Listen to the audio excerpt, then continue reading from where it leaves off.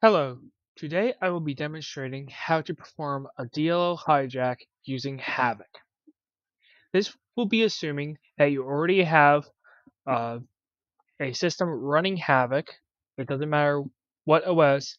I'm going to be using Kali Linux, uh, as well as a payload on a Windows 10 or 11 machine that is currently healthy.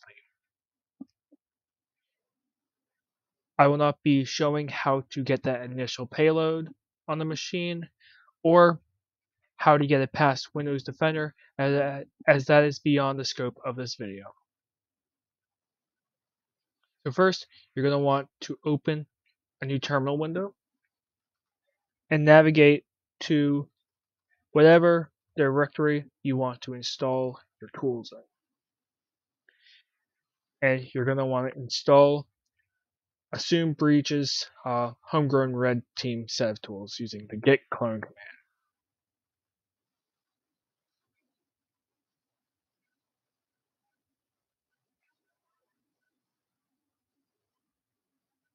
If you watched my other video that shows how to encrypt a payload, you will have recognized this toolset and you probably already have it.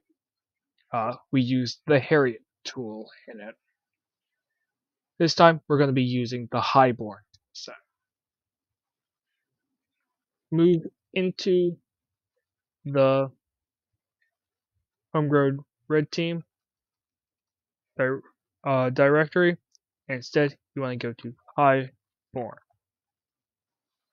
You're going to see a C program, a C# program, as well as some other directories, and this one is for Visual Studios. So first, we're going to want to view what's in these, and the CS one, if I scroll through it, if you don't really need much programming knowledge to kind of understand what this is doing. Like, it writes out some text there, it sleeps a bit, writes out some more text. This one, it copies the computer defaults exe into a different directory, which is our mock directory. But what we're really looking for is this one right here. Do not change this. Do not change that. You're only going to change the IP port. If you're doing something like a Python web server where you need the port number, you can keep that. Type the port, type the entire socket, such as like this.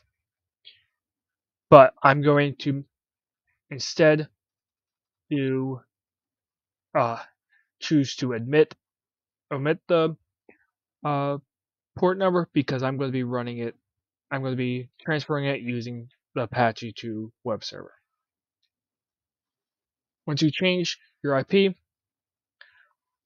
you can then write out and exit, and then go into the other file, the C file. This is a simple dll template. You're not going to want to touch anything except this this stuff in quotation marks right here. I'm going to remove all of this except for the C:// and you're going to want to go to your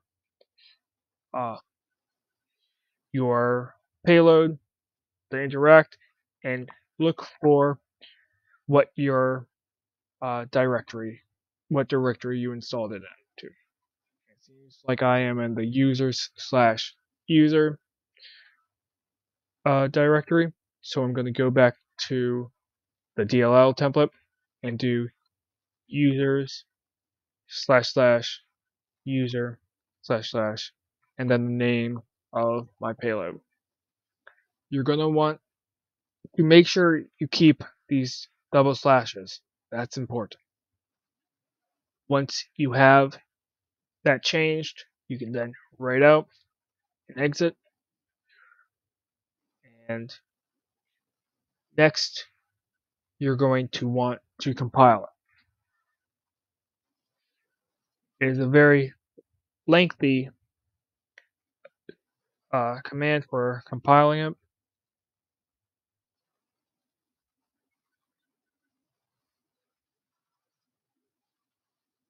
But this is the entire thing. I'll give you a second to look at it. You're going to want to make sure that you keep this name. That is important. And make note that there's no space between the dashes and subsystem, and there's no space between the dash WL, comma, and the two dashes.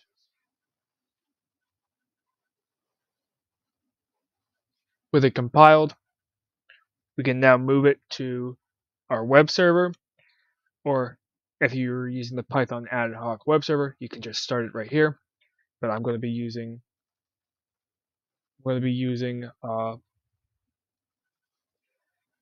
the Apache 2 web server, so I'm just going to move it into the var www HTML directory.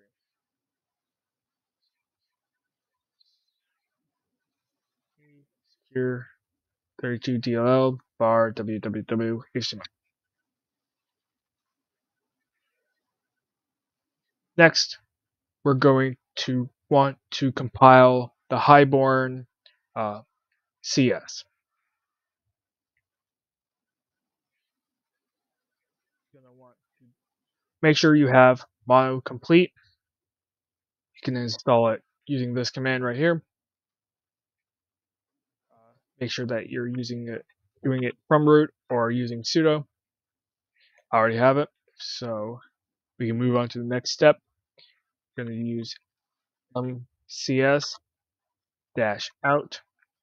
highborn.exe highborn cs. That's going to compile it. Now, as you see here, I got highborn.exe, and I can move this to the desktop to be easier to access. Now, going back to my Havoc, you're going to make sure that your payload is still healthy, and you can then run .NET inline execute home tally, or wherever your Highborn exe is located,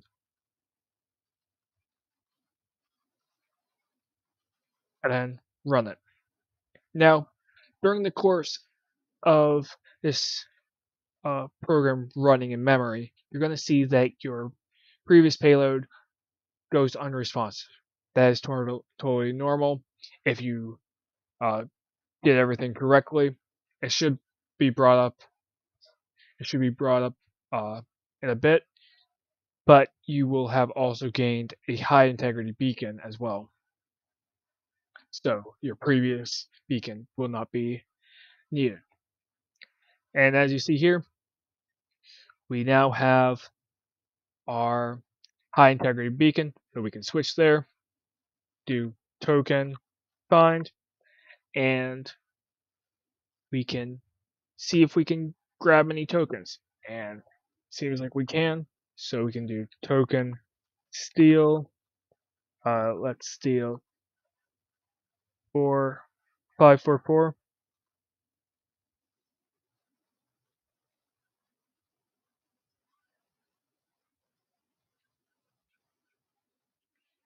Now if I do token get UID, should say that I'm now system.